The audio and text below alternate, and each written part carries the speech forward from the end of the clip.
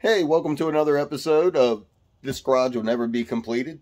No, I'm just kidding. The garage would, well, I guess we could complete the garage, but if we complete the garage, here's what's going to happen. The wife's going to find stuff for me to do inside the house, and that's not what the goal of the whole thing is. So, we're just going to drag this out. I figure probably a couple more months, and then it'll be springtime. By then, there'll be other stuff going on. We'll be able to paint in the garage, and then it won't have to do anything inside the house. Sounds like a plan to me. No, I'm just kidding. We're going to have to actually hurry up and finish this up. The credit card statement's going to be coming in the mail, and the wife's going to be pissed. No. Actually, we're going to have to get it done because spring's coming. Going to want to get some paint laid down on the cars. And so I figured I'd give you guys a progress update of where we are before I moved on to the next step and started to hide everything that's been going on up top. So let's go back. It's actually been a while since our last video. So I had to go back and watch the video just to see what I had done and where I left off so that I could pick right up and show you where we are now. Let's go back to the handy dandy whiteboard. So here we are back at the whiteboard, and I wanted to go over a few things, and I said, hey, we're going to make some changes to this paint booth design to make it more efficient.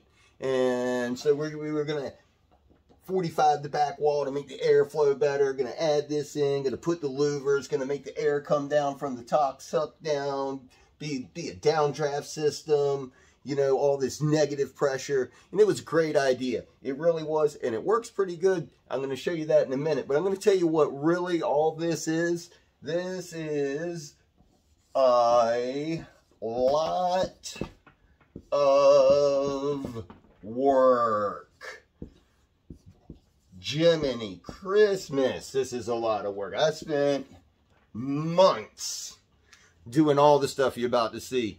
Wow, you know, there's probably a lot more efficient ways to do it than what you're about to see of what I've shown you on this update, but I'm happy with it. It's turned out good. You know, I turned it on one time and it's dang near sucked the fan out the window. So I'm going to show you how it works. We'll get rid of all this. I'm going to put out there, we're going to start putting progress updates and things of what it's going to take to get this complete. And then the video is going to jump around a lot. There will be a here at the end, I'm going to share a project with you that my dad and I are going to get started on. Maybe it's going to be at the end, maybe it's not. We'll see where it falls when I figure out how to edit. That's another thing that's kind of held things up. Well, not really held things up, just another thing to learn as you go along, because geez, everything is a learning process in the whole YouTube thing. So you'll see that the editing should be getting a little bit better. You'll see more creative stuff, works pictures in. I'm figuring out how these guys do things, and that's the challenge in itself. So I'm going to clear this off. We'll go around the garage and go over a few updates, such as the back wall, the fan, and everything else. The videos are going to be kind of out of order. As far as when I shot them, you'd be like, wow, he sure does change clothes a lot. That's because I've been shooting videos as I went along, just clips here and there, but never really put them into this video because I figured at one point I'd just do one big update instead of going through everything. So with that being said, let's go check some stuff out. So starting with my updates up here in the overhead, where this is where I put the chicken wire, keep them chickens out from coming in of the downdraft portion of the system. The air is going to come from the in front, the soffit. We're going to remove that and put the perforated up front. That hadn't come yet, but that is. We got the gable end vents hiding in the bowels of the attic, deep up in there. That's set up to let air in. You can see my back walls here. So that separates the intake air from in and soffit. This is where the filters will go all through here to allow the downdraft of the system. We come around to the back wall. On the back wall we came in. The 45s have all been added. And not totally necessary, but I put some bracing in here to prevent any bowing of the rafters up there. What else did we do? Oh, the back wall. You can notice there's plastic. We covered the back wall with the anti-static plastic to aid in the airflow. Added 45s all along here, kind of bring the air up and in. should disappear up in here. Let's climb through here like we're the air. Be the ball. No, no, no, no, no. Here we are up here, coming up, and then you can see the fan. With the fan, we've added, try to get the glare out of that. Much better. We've added deflecting HVAC walls somewhere. Aha, there we go. You're just looking at rafters, aren't you? Tell you what, don't nobody want to look at no rafters. Let's go down here. I can show you much better.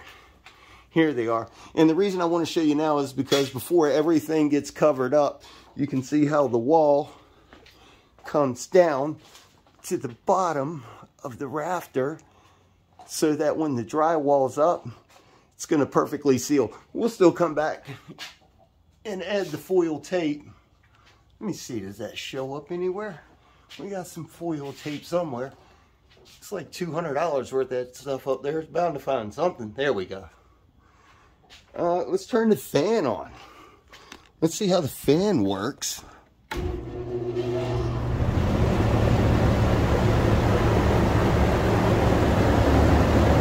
Oh, there we go, Captain. Let's go see the air. How much are we pulling? Are we pulling any air? I know we're pulling air. You may be able to hear it on. I tell you what, let's try a paper towel test. Oh, this window's open.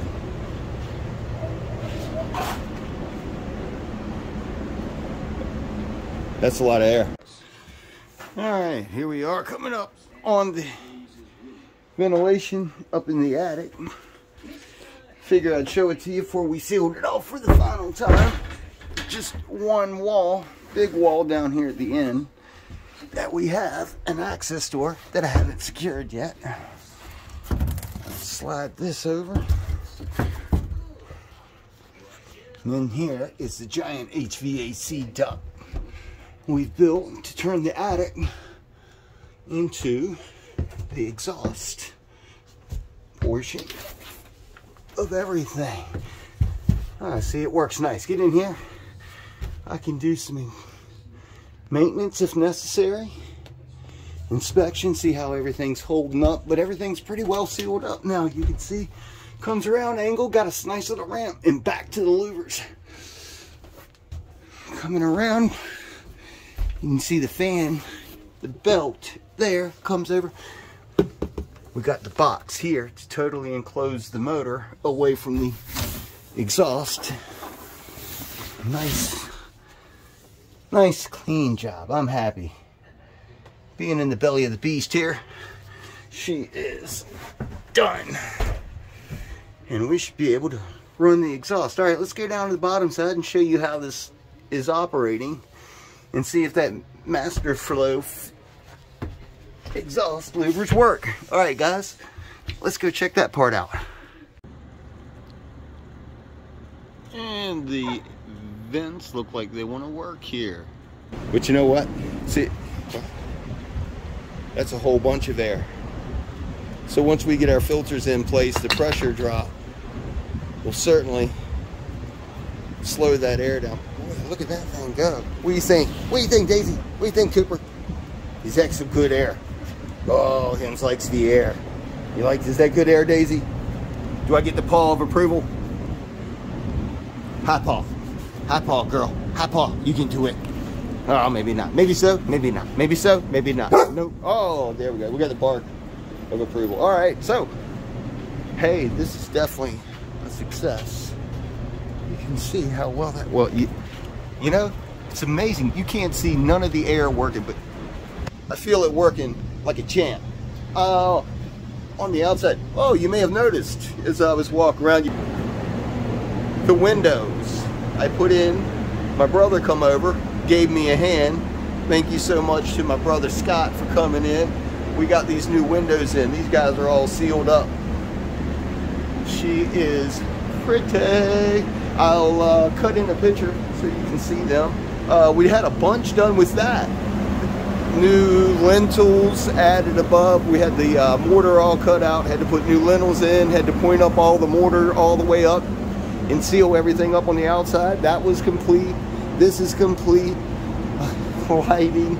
wiring. Oh my gosh, how much would it, oh, we got all the 10 gauge wiring in. We're gonna move the heater down low. Probably gonna put that on, create a stand for it so that we can put the heat here and let it rise. Got all our bracing in here. We've added, oh, also with the fan, let's cut the fan off. But in the fan, inspection access will go right here. Right there is the copper pipe that we trip over and get ourselves back in the hospital, getting the elbow fixed. No, we're not doing that. So things are moving right along, got a few things to do. We need to erase this board. What do you think? Got to erase the board, don't we, Daisy Dog? Yes, sir, Mr. Cooper. Okay, guys. Here we go. By the magic of editing, we have a whole new whiteboard of Project X. Oh, we didn't give it a name. Let's call it our, for now, we'll just call it plans. Well, this is our planning board. The Project X plan. Well, the plan for now is, so with the paint booth over here, this guy, what we're going to do, get the insulation up there in the overhead. Start getting that taken care of. Then we got the drywall coming up next. The lights, we'll modify the soffit, get the air in here. Then looking to sand and paint the floor. There's a lot of cracks and crevices, all kinds of dust and nastiness can get down in here. We got to get rid of that. Gonna fix that. That's on the to-do list. Oh, it's on the Project X plan list. How about that? We'll get the compressor installed, then get the air piping run. Got plans laid out how I'm going to run that. We'll get to the whiteboard, lay that out for you later. Then in other news, hey, I started to do more things than just the garage. Believe it or not, you know what? I got a lot of other things I'm interested in, and not just this. This just happens to be what I have to do the other things. So really, this has become more of a documentary for myself, to kind of look back, see the progress of things. It's funny, when I look back at the last video, I could see how much I had really done. Sometimes it feels like I've made no progress at all out here because, hey, I told you, it's an army of one. You do what you can when you can and every chance you can. And boy, it just moves slow. I can tell you right now from first-hand experience, standing up a 26-foot long wall by yourself can be a challenge. And then getting up there and roofing it and all the other things. So, hey, it is what it is. I'm not complaining. We got it done. Just takes a little more time than I ever expected. That's why I had to come in here. I was like, a lot of work is what all that turned out to be. Not quite the wham bam thank you ma'am, get it done in a month and crank some cars out. I tell you, if you want to set things right, it takes money and time. A lot of time. A lot of help. A lot of help. You need help. Doing it by yourself is probably not the best way to do it. Probably laying it out the way I've done is not the best way to do it, but it's always cool to lay it out for you so other people can see what I've done, and maybe they've got a way they want to modify their plan. So, hey, moving right along on the videos, the 1920 Chevrolet truck. That is the truck my dad picked up here recently that I'm going to go over there and start working on him with. I love the truck. Absolutely love the truck. It is such a cool truck. I'll cut the video of it in here. Yeah, I like seeing the 29 here come back. It's a neat old truck.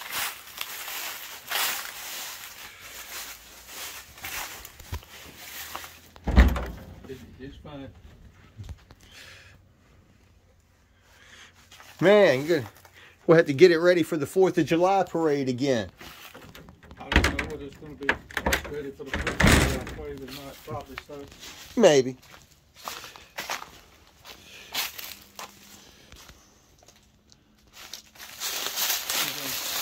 I think I'm just going to put some adhesive sealant on there and seal the wood and just around the bottom of it.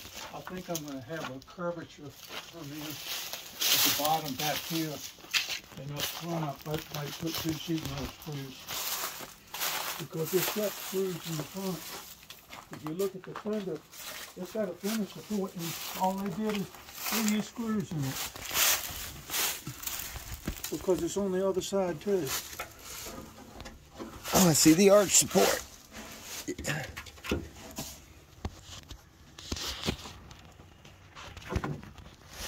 But everything is riveted. Because I was looking at everything that was put together, and they used rivet.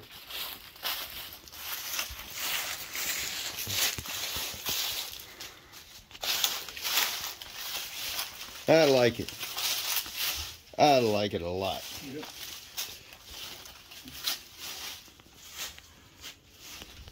Where does the wood start? Let's see, this is steel. That's steel over wood. The wood starts, it's everywhere. Because this is steel, but this is wood. And then this is wood too. That's wood. That's wood.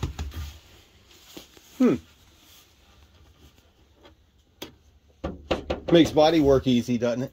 Yeah. So that's steel, but that's steel over wood. I love it, Dad. Yeah. I'm glad to see it come back home. Yeah. I told him, Yeah, it wasn't planned on remaking that recording, so, you know, kind of a little choppy. It happened spur of the moment when we did it, so, but I'm glad we did it. It's glad that he picked that up, and it's something that I've really wanted for a long time. He used to own the truck, and he bought it back, and I'm glad it's back in the family, so I'm going to try to get over there in between all the work from the overtime work and things like that I've been putting in and doing other things. Holidays, stuff like that kicks in and always takes your time, family stuff. We're going to continue on with doing things like that with my dad. I really look forward to that and recording that as we go along. Then also we're going to do some model train stuff. We're going to expand the channel a little bit, go down with my father-in-law and check out his trains. And I've done one video. We're going to be putting up another one here shortly. And if I haven't already, maybe I did, maybe I didn't. Sometimes things get out of whack. You know, I learned by watching or listening to the Chief and Sean show. You know, Tuesday happens every Tuesday whenever I get around to Tuesday, because Tuesdays are great, but I don't ever seem to have the best of schedules. I try to get these things out. I try. Maybe it doesn't happen as fast as I want. Definitely doesn't happen as fast as you want.